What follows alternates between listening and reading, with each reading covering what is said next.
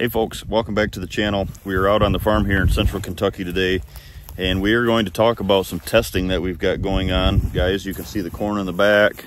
You can see my corn / Johnson grass, which is not intended, but here in Kentucky, boy, aren't we just glad to have Johnson grass. I talk to a lot of folks around the country and they say, what's Johnson grass? I say, boy, I wish I didn't know either. So this just got sprayed.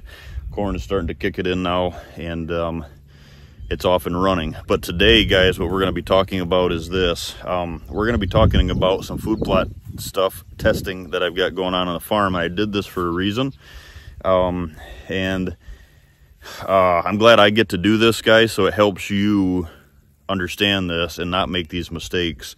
So I knew what was going to happen here, but I did it anyway because I knew it wasn't going to be a total wash and I can save it. But here's what we're talking about. We're out on the farm today, guys, in central Kentucky, and you can see my food plot right here backs up to the corn. And you're going to look at this, you're going to say, man, it's got a lot of grasses in it and stuff, right? And I'm about a month or 30 days into my growing time period after I planted it. And so corn, the food plot, and then my bedding right down in there. This is what I did with this, guys, this year as a test, as kind of an example. I'm always asked, okay, why don't you just mow your food plots, or why can't I just mow the rye out of or off the top of my food plots instead of crimping? And here is why, right here. So we're doing some testing, guys. I'm not against chemical, but I'm trying to really master the whole art of broadcasting, having successful food plots without big expensive machinery. And if you follow the channel, you'll know that what I've got here is that summer blend that I've got with John Comp. So what we did is, like I said, because I get these questions all the time, is I get these, why can't we just mow them off from there? We don't want to buy a big, $10,000 crimper. Well, first of all, you should never think that you should have to buy a $10,000 crimper. There's multiple options out there. There's ways to build a great crimper such as mine, that you don't have to spend that. And I wouldn't spend that because I'm not a fan. I mean, I get it, it works. But I'm not a fan of the chevron pattern on them crimpers anyway because they run too smooth. So to me, I want a crimper that is aggressive. So when I go to crimp my rye after I plant my summer blends, I don't want anything to walk away from it, so I don't have to possibly use as much chemical. When I use my chemical, I want it to work. I don't want my ground and my plants to be immune to it, right?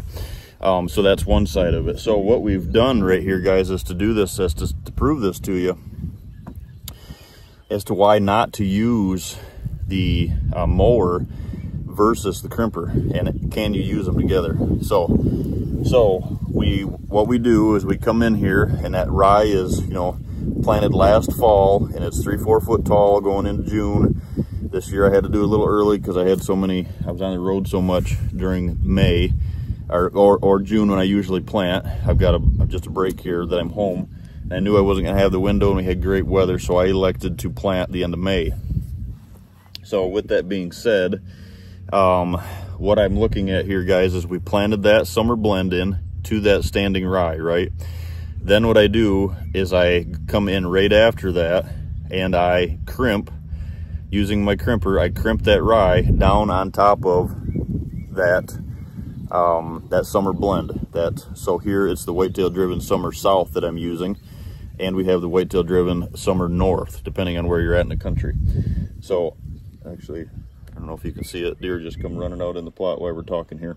So I actually use that very aggressive crimper, that paddle crimper, if you will, down on top of it. Like I said, I did it early this year, but some of it starts to stand back up. If you don't hit it just right at the dough stage, that rye will start to stand back up. So some of it, because my crimper is aggressive, will not stand up. I can guarantee you that if you do not do that, if you own and you do spend that $10,000, $8,000 to $10,000 on one of those big crimpers with that chevron pattern, and if your rye is not in the dough stage, the majority of that rye is going to stand back up. that's why I use, like I said, I use the crimper, because mine, some of it will stand back up, but probably 50% more than a chevron pattern. My flat paddle bar crimper, a lot of it is scarred so bad. And yes, it jumps and pops and bounces behind the machine, but it's kind of figuring out the speed. I can get it to go away, the bounce to go away. So we crimp that and it starts to stand back up. So the question is, right, why can't we just mow it? Well, here's why. You can see the tracks right there, guys. I can walk you down here, and in every one of those tracks went how a bush hog, and I used a 12-foot wide batwing, and it does this. So if you use anything less than that, it makes it worse. It doesn't disperse the rye evenly over that plot like it does with a crimper. And with a crimper, guys, we're not mowing it, we're not cutting it off, we're crimping it, and all of that onboard energy tries to keep coming back up, and it just keeps failing. Sooner or later, all that energy goes back in the ground, and it's that stored energy to use. And what happens is the rye dies. So less chemical, right, that we have to use. When you mow it, what happens is it gums up too much in certain areas. Then you actually pack it with the tires of the tractor, and then what happens is it leaves these areas that are too thick with compacted thatch. And I can walk you down through there, and there's very little plot growing underneath that. Will it? Yes. And a good growing season, it will eventually push through it.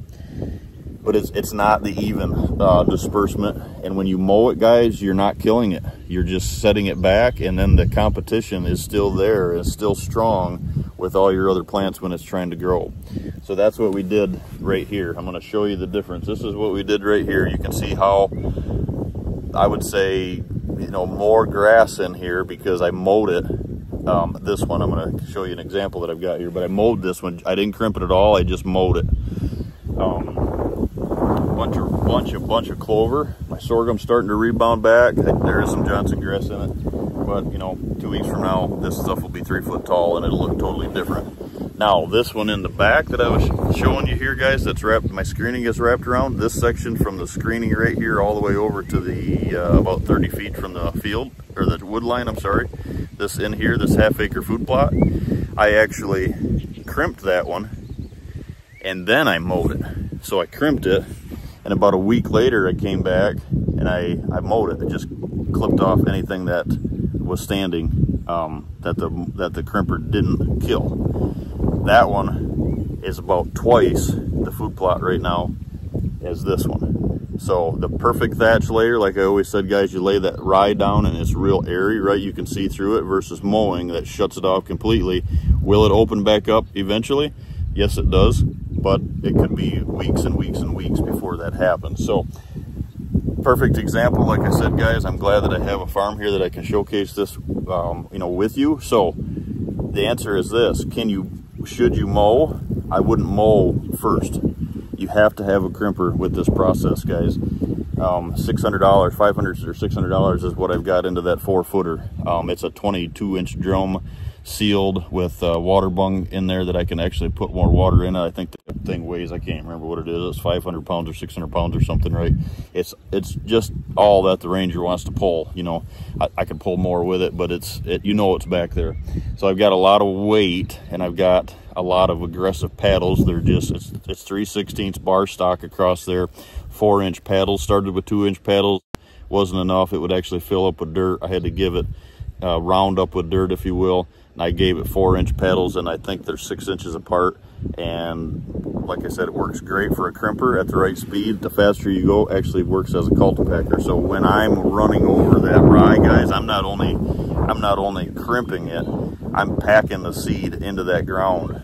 So you can't get that with a mower. And a lot of times what you'll find, guys, is like I said, this comes from experience, right? And I did this intentionally this year to show you, is there's not near the seed germination in this plot that there is in the other one. And the reason for that is when you plant into this and then you just mow initially, you don't crimp, or you don't cultipack, you don't cultipack or make that good seed to soil contact first.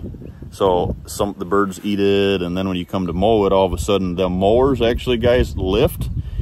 They don't push down. what the goal is, right, is to plant that summer blend, broadcast, or drill. If you can afford to drill, the drill is the way to do that. And the reason for that is when you run through that rye, you're knocking enough of it down, but you're slicing it right in that dirt, and boy, you're getting great seed to soil contact. Then you come over and crimp, and you've got the best of both worlds. But the reason that I'm so adamant about that crimper is because I'm broadcasting at that 20 to 30% more seed, right, than the drilling rate. So, like for example, our seed rate on this summer south is like 48 pounds an acre. You might as well say 50 pounds an acre. And you know, I'm planting it 20 to 30% more because I'm broadcasting, because even when I crimp it and even if I cover it up, the birds and the turkeys are still picking through it. You're going to not get some that's germinating because you didn't get that perfect seed to soil contact, but I get good seed to soil contact because of the process that I use. So here's the example of mowing versus crimping. So can you do both? Yes, but crimp first. Make sure you crimp first. Give it a week or so, then clip whatever does stand back up, clip it off. Or the perfect world to do, right, is to crimp, is to plant, crimp, spray with clethodim. Then, if there's anything left, a week or two later, then you can mow. But most of the times you'll find guys is you don't have to mow. So the reason that a lot of folks mow is because, boy, it looks nice. It cleans it up, and it just looks fit and finished, right? But as does disking a field. There's nothing greater and more, you know, more sense of achievement, I guess you could say, than looking behind you and smelling that fresh dirt when you're disking. But little do we know, for years and years and years, we're actually doing ourselves harm by doing that on a big spectrum, not just like doing this with the screening, you know, where then we are gaining anything, and that's what we get by mowing. So there's nothing, it's not horrible with the mowing, because like I said, you can see it right there, that's full of clover. So the clover loves the mowing early, but all your other plants and everything that else we're trying to do when we're adding such of that inconsistent thatch layer, we're not helping what we think we are. So just what I wanted to touch base on here, guys. What I'm going to actually do with this one is I'm just going to let this run this year, and then when I plant my fall blend in, I'll probably end up, because the grasses are going to be pretty strong, I'm going to plant my fall blends into it. I'm probably going to crimp again, which I don't crimp in the fall, only crimp in the spring. Crimp that down, and then I'll probably hit it with clethodim to set that.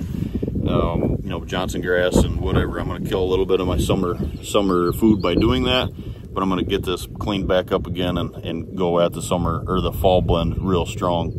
So just something I want to touch on, guys. Can you mow? Yes, it's just a timing issue, and the goal is not to mow if you make sure that you're crimping first. Thanks, guys.